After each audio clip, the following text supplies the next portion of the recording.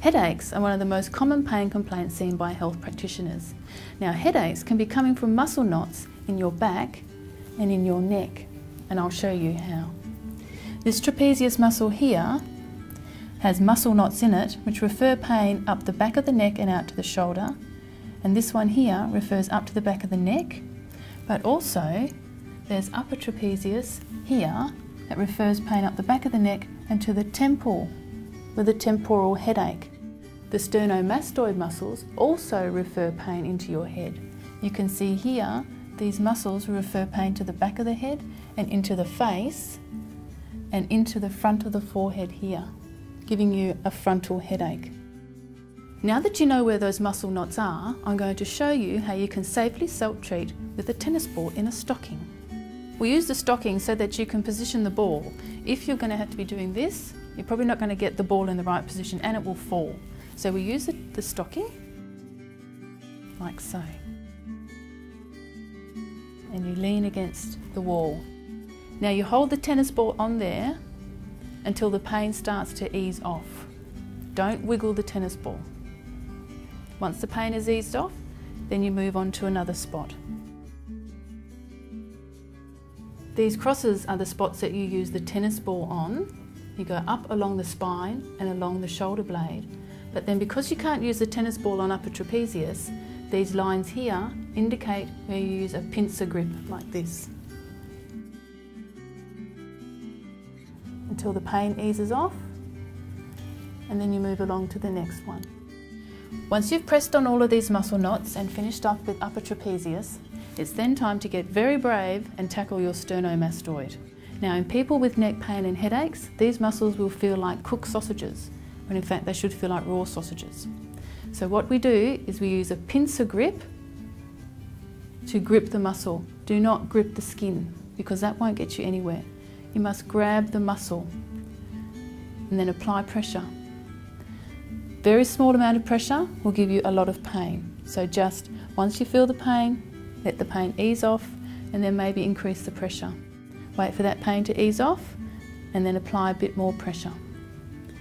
Again, next spot, following the same pattern. Now, after you've done all that pressing, it's really important to do the stretching.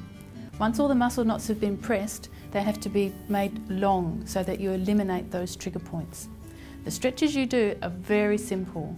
It's called a chest stretch, just like this. And you take a deep breath in and out. On the out breath, you'll feel the muscle release. Do 2 breaths. The next stretch is for trapezius. You put your hands behind your head and you bring your elbows together. 2 breaths.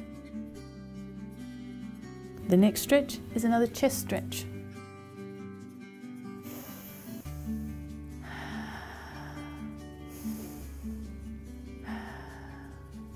You must stretch regularly during the day, at least every couple of hours, so that the muscle knots get the hint that they have to hit the road. Now, another stretch that you can do is this very simple upper trapezius one. Now you'll feel the stretch all the way up here and it feels great. And again, 2 breaths.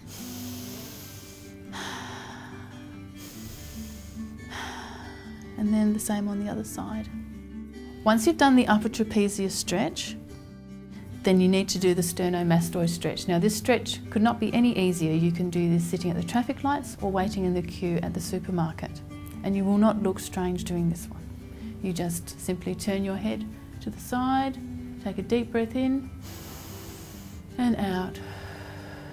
Breath in and out. And then repeat it on the other side.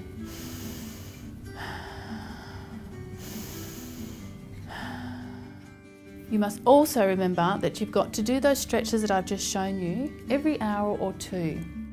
Now, once you've done all this self-treatment, you will find that you've got a bit of a post-treatment pain or that you feel a bit sore the next day.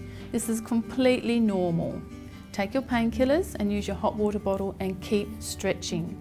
And what you'll find, if it's just a really simple myofascial pain, is that by the end of 2 days that you're starting to feel a lot better.